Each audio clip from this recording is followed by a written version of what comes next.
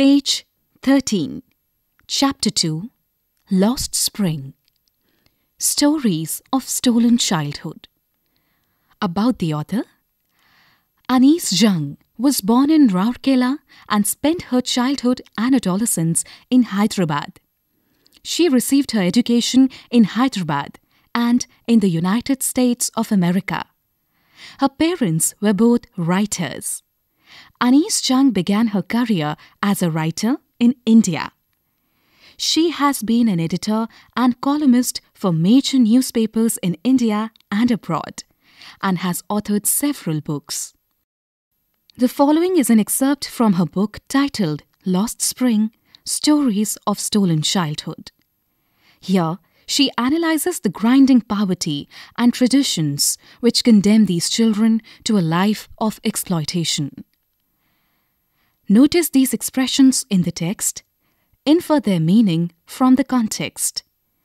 Looking for, slog their daylight hours, roof over his head, perpetual state of poverty, dark hutments, impose the baggage on the child. Sometimes I find a rupee in the garbage. Why do you do this? I ask Sahib, whom I encounter every morning scrounging for gold in the garbage dumps of my neighborhood. Sahib left his home long ago. Set amidst the green fields of Dhaka, his home is not even a distant memory. There were many storms that swept away their fields and homes, his mother tells him.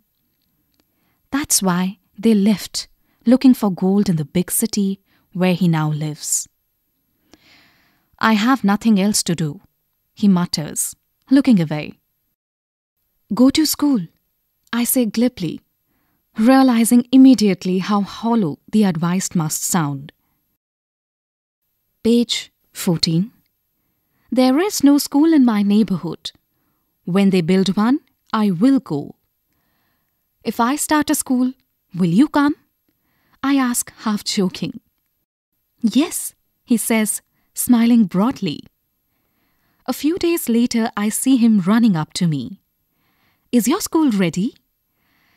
It takes longer to build a school, I say, embarrassed at having made a promise that was not meant. But promises like mine abound in every corner of this bleak world. After months of knowing him, I ask him his name. Sahib Alam, he announces. He does not know what it means. If he knew its meaning, Lord of the Universe, he would have a hard time believing it. Unaware of what his name represents, he roams the streets with his friends, an army of barefoot boys who appear like the morning birds and disappear at noon. Over the months, I have come to recognize each of them. Why aren't you wearing chappals? I ask one. My mother did not bring them down from the shelf, he answers simply. Even if she did, he would throw them off, adds another who is wearing shoes that do not match. When I comment on it, he shuffles his feet and says nothing. I want shoes, says a third boy who has never owned a pair all his life. Traveling across the country, I have seen children walking barefoot in cities on village roads. It is not lack of money, but a tradition to stay barefoot, is one explanation. I wonder if this is only an excuse to explain away a perpetual state of poverty. Page 15. I remember a story a man from Udupi once told me.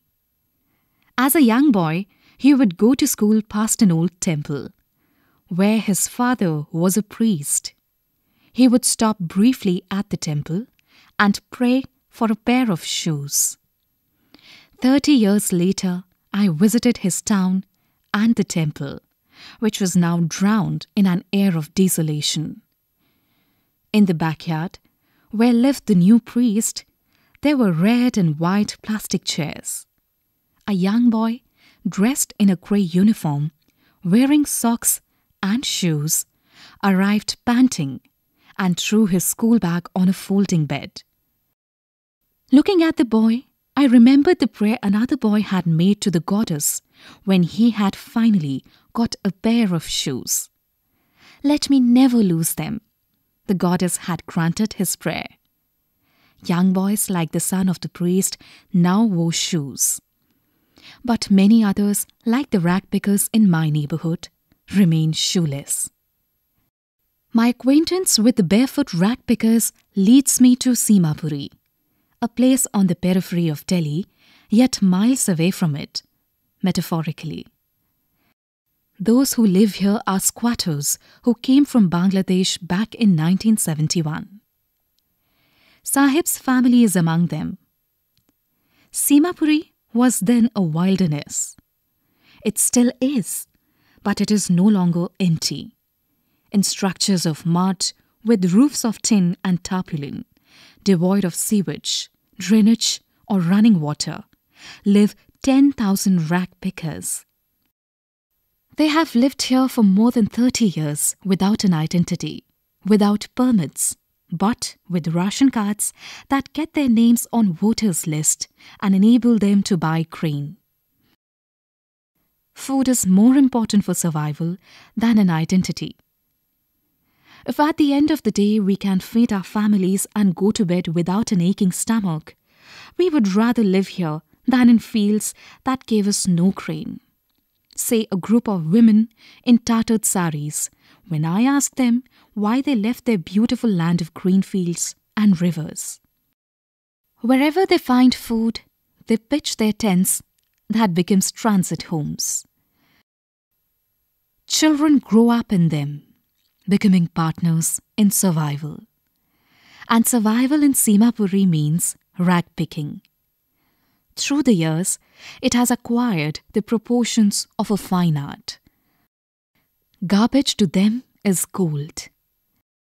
It is their daily bread, a roof over their heads, even if it is a leaking roof. But for a child, it is even more. Page 16. I sometimes find a rupee, even a 10 rupee note, Sahib says, his eyes lighting up. When you can find a silver coin in a heap of garbage, you don't stop scrounging. For there is hope of finding more. It seems that for children, garbage has a meaning different from what it means to their parents.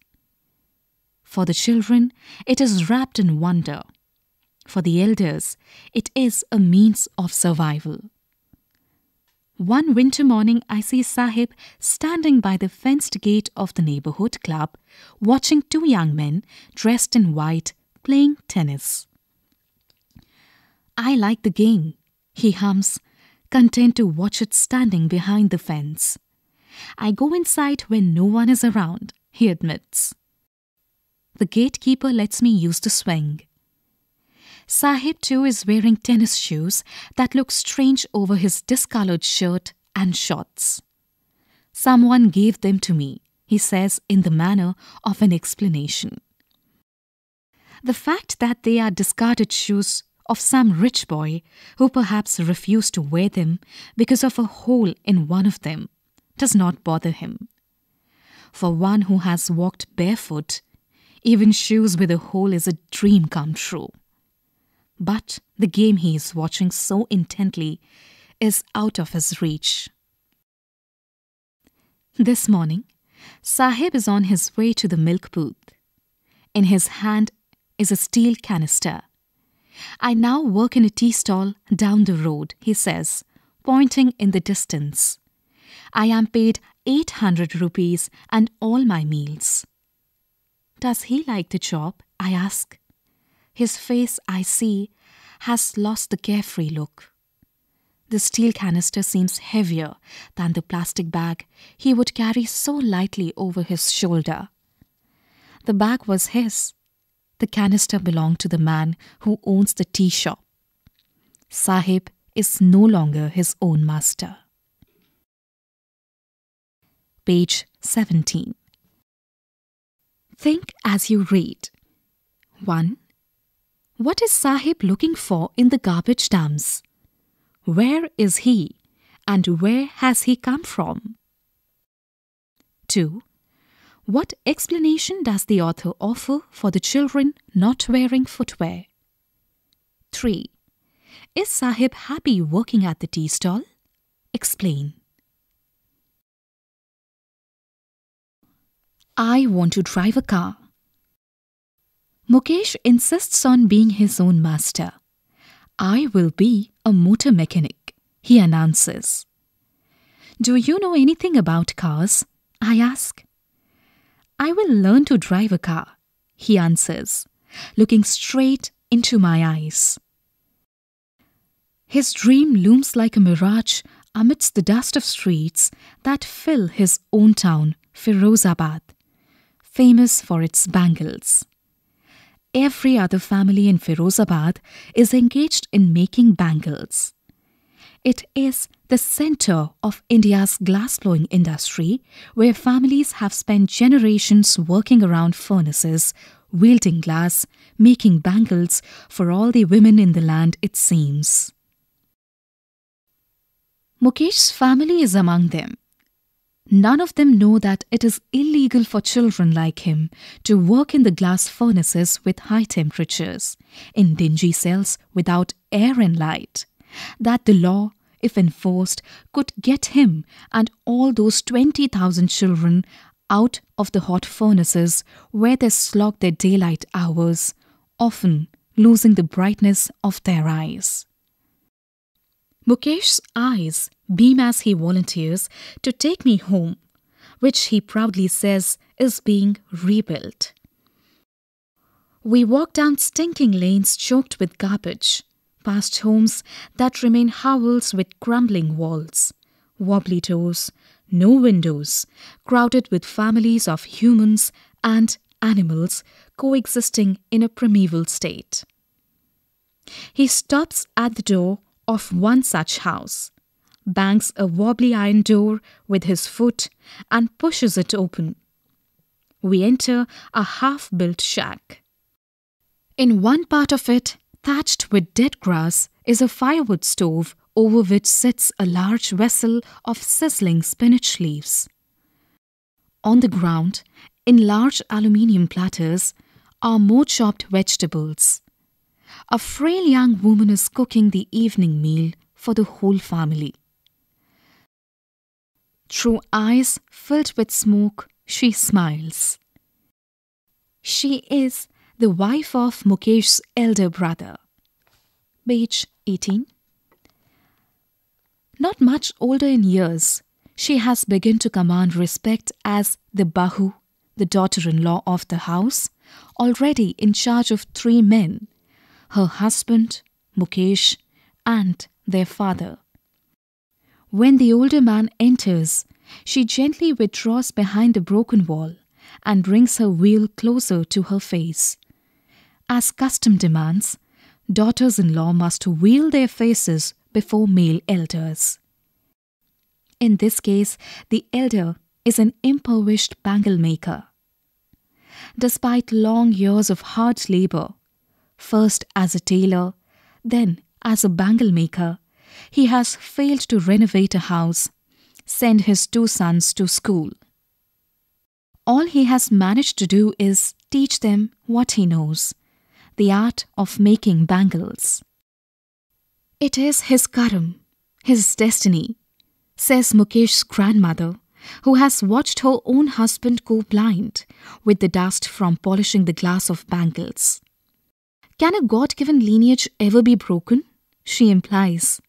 Born in the caste of bangle makers, they have seen nothing but bangles.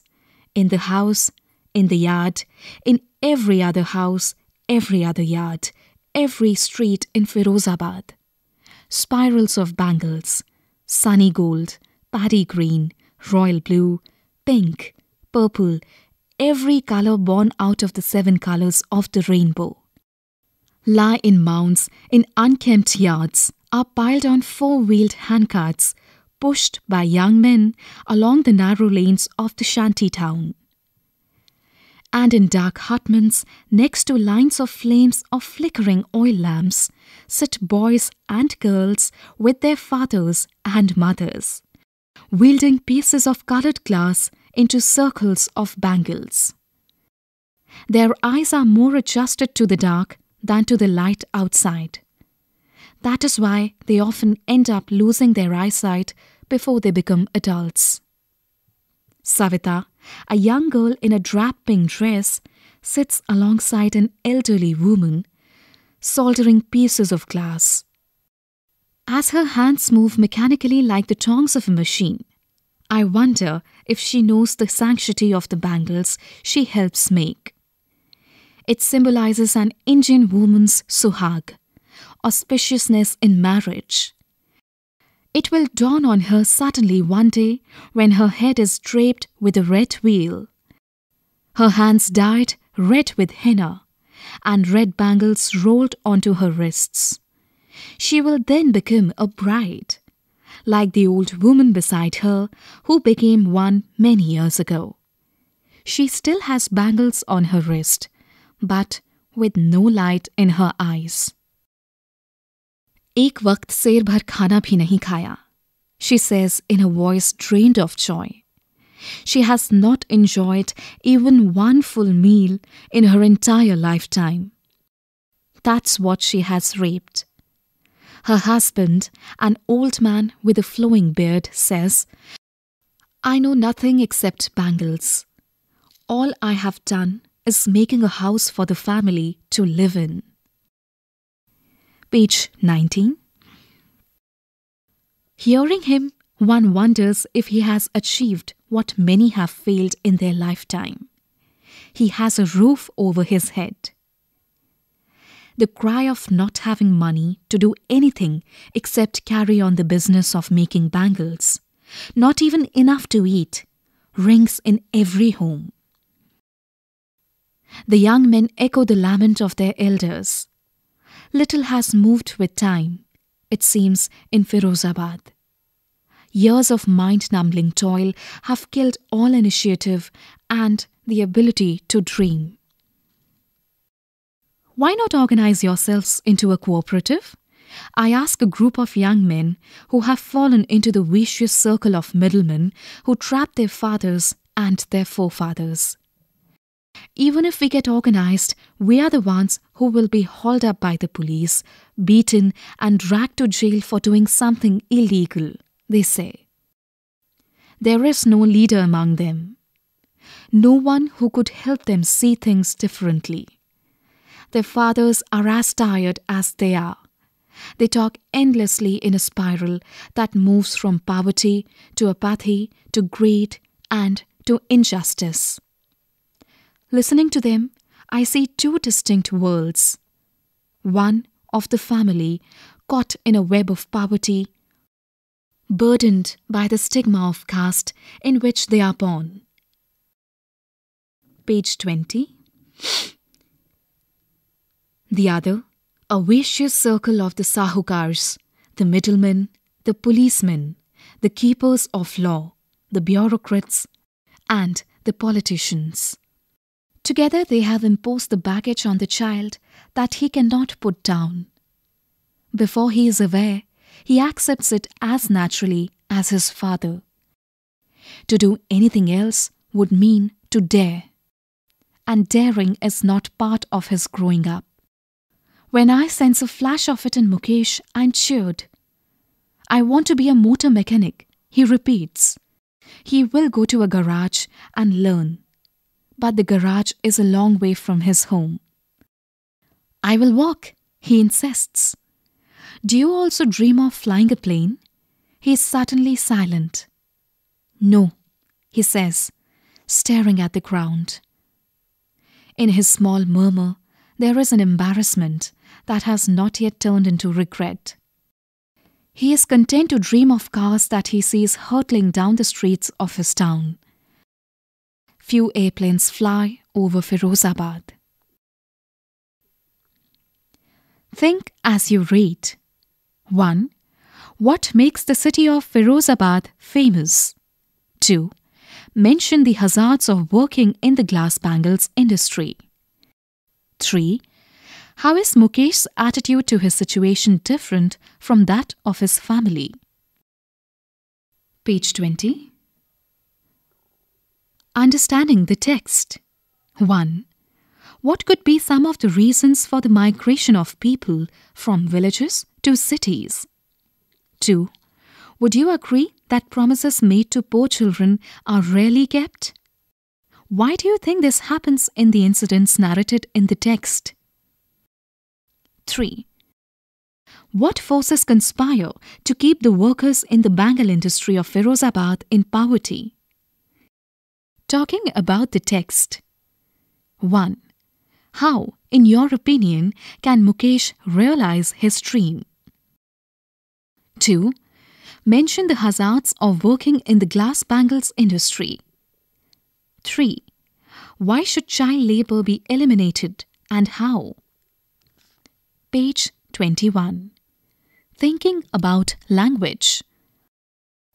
Although this text speaks of factual events and situations of misery, it transforms these situations with an almost poetical prose into a literary experience. How does it do so? Here are some literary devices. Hyperbole. Hyperbole is a way of speaking or writing that makes something sound better or more exciting than it really is. For example, garbage to them is gold. A metaphor. A metaphor, as you may know, compares two things or ideas that are not very similar. A metaphor describes a thing in terms of a single quality or feature of some other thing. We can say that a metaphor transfers a quality of one thing to another. For example, the road was a ribbon of light. Simile is a word or phrase that compares one thing with another using the words like or as. For example, as white as snow. Carefully read the following phrases and sentences taken from the text. Can you identify the literary device in each example? 1. Sahib-e-Alam, which means the Lord of the Universe, is directly in contrast to what Sahib is in reality. 2. Drowned in an air of desolation. 3.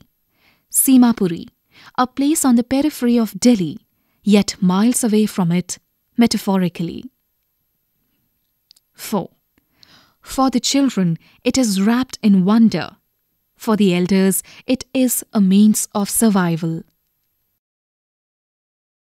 5. As her hands moved mechanically like the tongs of a machine, I wonder if she knows the sanctity of the bangles she helps make. 6. She still has bangles on her wrist, but not light in her eyes. 7. Few airplanes fly over Firozabad. 8. Web of poverty. 9. Scrounging for gold. 10. And survival in Simapuri means rag picking. Through the years, it has acquired the proportions of a fine art. 11. The steel canister seems heavier than the plastic bag he would carry so lightly over his shoulders. Page 22. Things to do. The beauty of the glass bangles of Firozabad contrasts with the misery of people who produce them. This paradox is also found in some other situations. For example, those who work in gold and diamond mines or carpet weaving factories and the products of their labor, the lives of construction workers, and the buildings they build. Look around and find examples of such paradoxes. Write a paragraph of about 200 to 250 words on any of them. You can start by making notes. Here is an example of how one such paragraph may begin. You never see the poor in this town. By day they toil, working cranes and earth movers, squirreling deep into the hot sand to lay the foundations of Chrome. By night they are banished to bleak labor camps at the outskirts of the city. About the unit. Theme: the plight of street children forced into labor early in life and denied the opportunity of schooling. Subtheme: the callousness of society and the political class to the sufferings of the poor. Comprehension: factual understanding and responding with sensitivity. Thinking on socio-economic issues as a takeoff from the text. Talking about the text. Fluency development. Social awareness. Discussion on. Social awareness discussion on. The dreams of the poor and the reality. Problems of child labor. Thinking about language. Focus on the use of figures of speech in writing. Things to do. Observation of the paradoxes in the society we live in. Writing, note-making and reporting.